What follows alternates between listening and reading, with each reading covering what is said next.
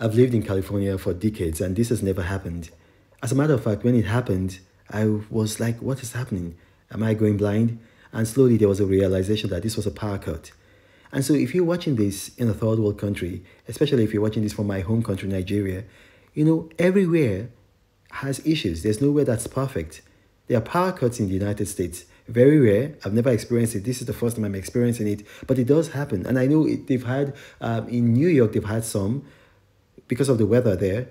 But it is a pointer to the fact that the rich also cry. There's nowhere that's perfect. Only heaven is perfect. Watch this video. Put your comments in the comment section. What just happened?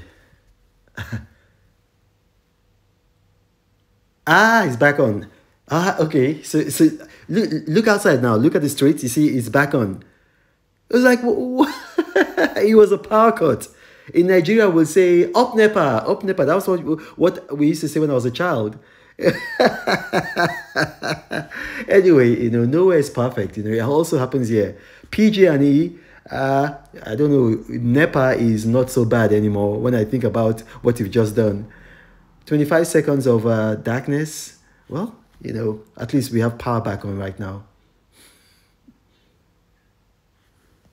But Reno travels all around the world. I hope you get inspired about what you see. Apostle of greatness, Reno is a master. Only one man against the whole world in large. Fighting with the monsters, poverty I can't stand. That's why Reno is